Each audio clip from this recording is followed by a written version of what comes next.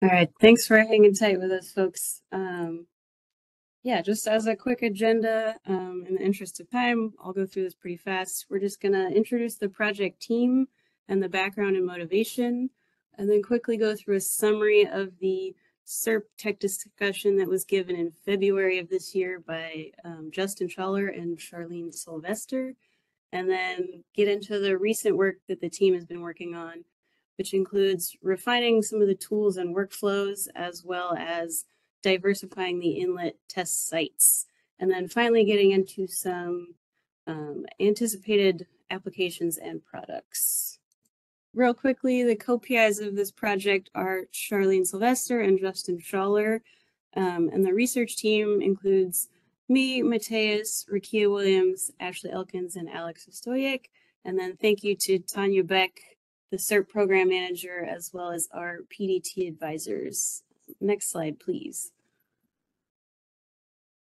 So quickly, the background and motivation for this project is that districts were expressing need to track inlet geomorphic features in order to reduce O&M costs by optimizing dredging and material placement and reduce the need for or optimize modeling efforts.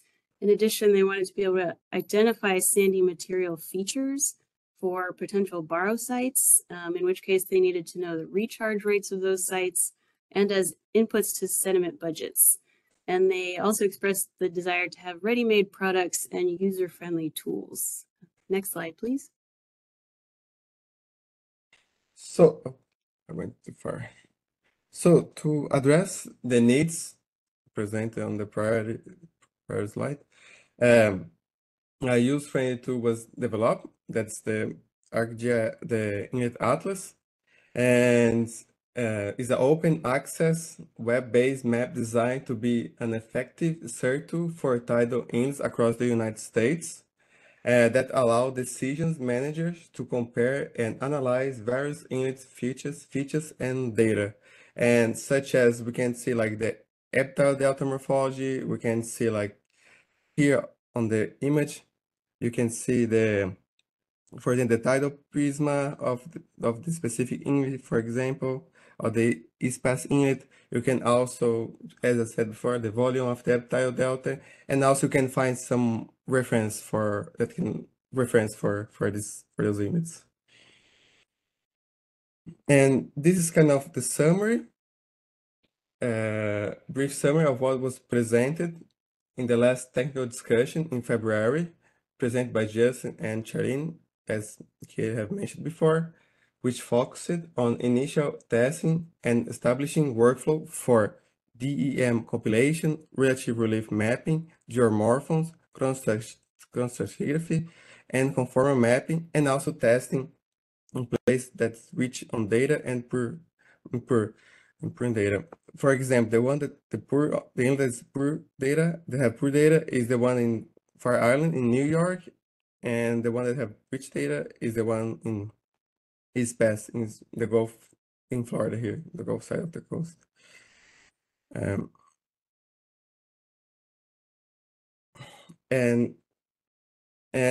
we're gonna be applying those methods in 3 different inlets. One is on the east side, on the Atlantic side of the coast, Barnegat Inlet, and also we're going to be applying New Pass Inlet on the Gulf side of the coast, and Goose Bay on the Pacific coast, okay, in Oregon State. Here we can see the bathymetry of those inlets, and we can see they have different size and shape, basically related with the wave characteristic and tidal characteristic of each side.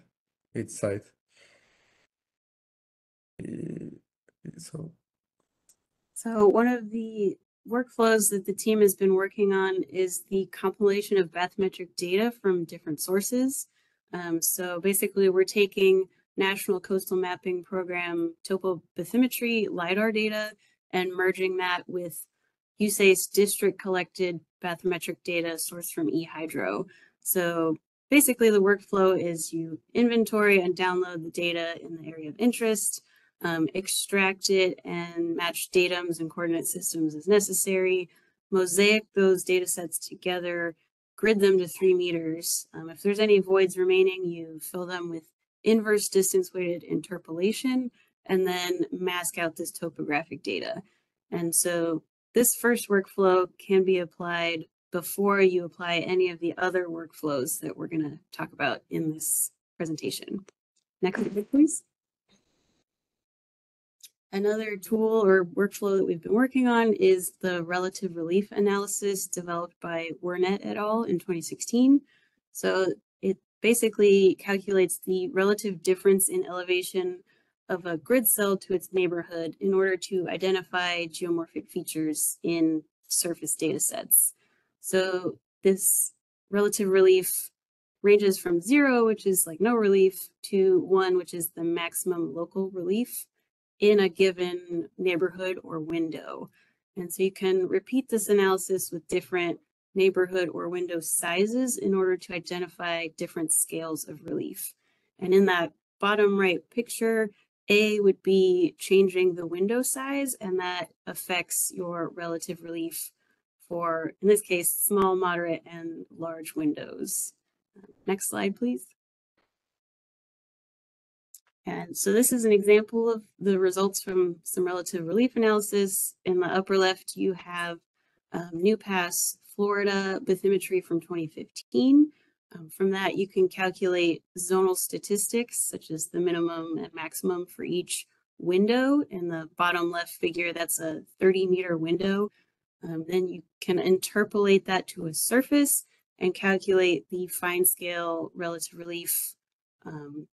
In the upper right, that's a 10-meter window looking at fine scale geomorphic features. And in the bottom right, that's the kind of broad scale or 30-meter window where you can identify much larger features. Next slide, please. So now I'm going to be talking about geomorphos. That is a tool that's based on an algorithm that combines elevation, difference, and visibility concepts to classify terrain, landform type. And this tool classifies 10 types of landform. We can see here on the top right panel the type of landforms: the flat, the ridge, the shoulder, the foot slope. And using this tool, we can kind of identify the area of the epitidal delta. For example, for east pass, we can see here like kind of where is the area of the epitidal delta here. And also we can see some shows also. And for Barnegat Inlet, we can see kind of the exact area, the location of the epitidal delta. And this slide here shows the difference of applying this tool in different type of raster that have like one have a high resolution and the one have a low resolution. We can see like kind of the one that have a low resolution is kind of noisy compared to the one that have a higher the one that have a higher resolution is kind of noisy compared to the one that have a low resolution here, that's 10 meter cell size. It's kind of, and so what this says that kind of using a raster that have a high resolution, a low resolution would be best to kind of get the approximate area of the epitidal delta. And now talking about chronostratigraphy analysis that follows the methodology outlined on Pearson 2022. And this stratigraphy illustrates the delta deposition behavior over space and time. And this is for new pass. And we can see like the transect from A to B, A to C here on the right side of the slide. And here we are using 5 bathymetry. And we can see from the stratigraphy like where the sediment have been depositing, places of erosion, and also maybe place of erosion. In this here is the arc transect. We can see here where also it's showing like where the sediment is moving. And we can see here like things like the longshore current is from northwest to southeast. We would expect to see like sediment moving to that direction. So this kind of highlight where the sediment is moving and depositing. And this is the same for Barnegat Inlet. But in this case, we are using bathymetry from 2022 to 2023, and for 2023 we have like two data sets. So it's kind of showing like a short-term evolution of the epitile delta. And here from D to D prime, from here, the arc transect, we can see kind of the movement of sediment going toward the north to south, kind of following the longshore sediment current. And for A to B, we can see kind of like a deposition of sediment on the edge of the epitile delta here. And this is for Goose Bay. We can see also, as I've been showing before, like the place of deposition. And this is for E, from this the arc transect from E to E prime. So we see like a lot of deposition on the right side of the inlet compared to the left side here. And we see a infill of the inlet of approximately 40 meters here on the channel, in the middle of the channel. And looking at the transects that go to A to B, A to C, and A to D, we can see like less deposition, we can see less deposition of less new deposition compared toward we go to the south here, where is located the more rocky coast, and maybe this can be related with the orientation also of the shoreline. And this is I wrote so ArcPy. This is a ArcPy code that I wrote. That's for you to extract the stratigraphy of your inlet of interest. Basically, you have to follow this like 7 steps here. So the way I kind of created this code is kind of make it easy to get stratigraphy for the inlet that you're looking for.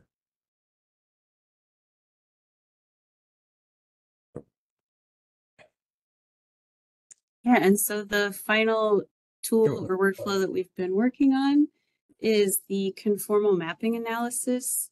I just went too far. Sorry about that. It's okay. Yeah. So just as a reminder for NewPass, we have several different bathymetric surfaces, 2004, 2006, 2010, 2015, and 2022.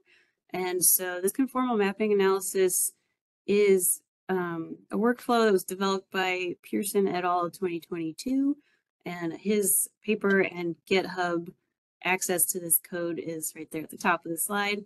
But basically, this is a workflow in order to identify and track complex geomorphic features and movement through time and space for an inlet, which would normally require numerical modeling. Next slide, please. So the first step in the conformal mapping analysis is to calculate the time-weighted mean surface from all of your surveys. And then the second step is to compute the volume anomaly for each survey, which is basically the volume above or below that mean surface you just calculated. And then the third step is to conformally map those results to polar space and reproject them on a rectangular grid. So in figure A, you have the example bathymetry from 2004 in XY or Cartesian space. In B, that bathymetry has been conformally mapped to polar space. So instead of X and Y, on the X-axis you have theta, your angle, and then on the Y-axis you have rho, which is the distance from the mouth of the inlet.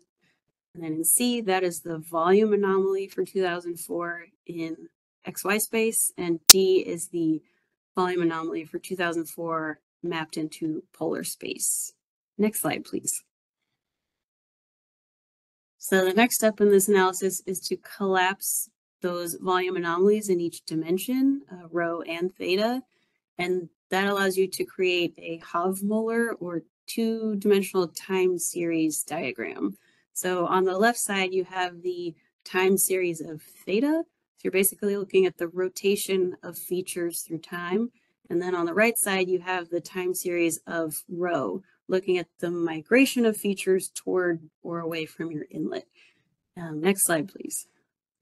And so what you can do with these results, this is still a work in progress, so these are not final results. I just drew these lines on here as an example, but basically you can do peak and trough finding analysis to track those peaks or troughs through each of these time series.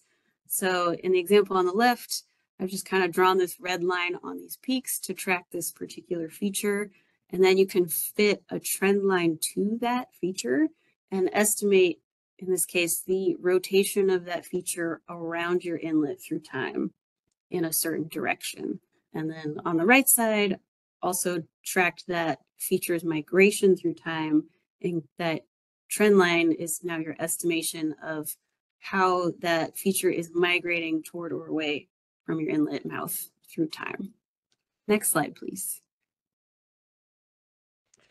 So shifting gears, I'm gonna show, this is a code that I wrote following the step of Beck and Arno to kind of like make the process, to kind of process, like calculate the epitidal volume kind of in a fast way, I would say, kind of make it easy for someone that want to compute the epitidal delta volume fast.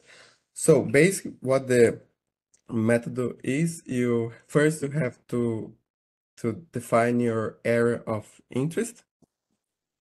Then you have to create 4 transects and 2 on each side of the inlet. That's are not, and this transect should be not affected by, should be not located near the epitidal delta, because this transect is gonna be used to create the no inlet bathymetry surface.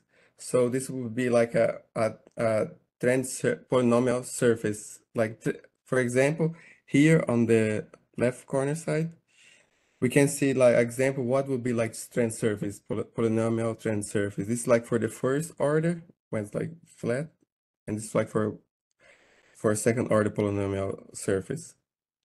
And this method have been applied to 20 inlets along the west coast of Florida. So this is the code that I wrote, kind of follow like 3 steps.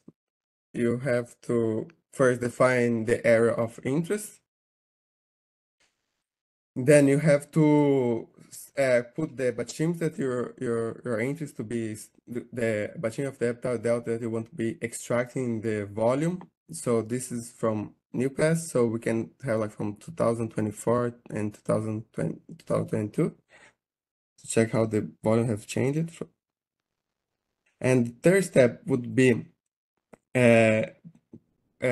putting the coordinates of the initial and the end point of the transects that you want to be using to create the surface, polynomial surface.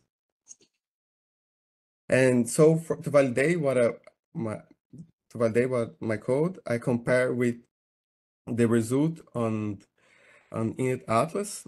And so the result that I found with the result of in the Inlet Atlas, and we see the values are quite similar. And so I believe this can also become a toolbox to be used in ArcGIS Pro. And this is kind of how the method works. Like we have the bathymetry and we have the polynomial surface. So we subtract the bathymetry from the polynomial surface. This is the second order polynomial surface. Then we will get the residual raster. And from the residual raster, we just want to use the positive. We just want to sum the positive values of this residual raster to estimate the epitidal delta volume. But however, there is a limitation that when we subtract since we just use the positive values to compute the epitidal delta volume, and this is the raster that represent on the positive values of the epitidal delta, it's kind of not getting the exact location of the epitidal delta. For example, the red line here, we can see like the area that we are not interested to be computing, and it's kind of adding this value to the volume of the epitidal delta, and this value would be almost 1.4 million cubics of sediment being added to the epitidal delta volume. So to avoid this kind of avoid this problem, this limitation, would be the next step would be coming up with a decision tree that's defined as a supervised machine learning algorithm that used to set of rules to make decision. For example, in the image here on the left side, we can see like the decision, should I accept a new job or not? So basically for like a steps to come up to decide what's, so the idea would be come up with a decision tree that kind of help us get the approximate area of the epitile delta. And we can also be using some of the tools that we already presented before, such as Geomorphic, especially the one that have the a small raster resolution. For example, here on the right side here, to kind of cover, to kind of, so we can use that to see the exact, to collect the, to know the exact area of the epitile delta, and from there estimating the more precise, the more accurate volume of the epitile delta. Yeah. So the anticipate products and application and short term, we technical note in review, the one that just submitted, compare methods approach at East Pass and Fire Island, and poster presentation that Kate is gonna give at ASBPA in August, and long term ORISE fellowship. I pretend to this like part or pretend to this opportunity to be one part of my chapter dissertation of my PhD, and also become a publication, and add products workflow to US Tidal Inlets Atlas, and also come up with create some toolbox also, and MATLAB code open source be like more accessible, yeah, to become convert the MATLAB code to an open source such as Jupyter Notebook.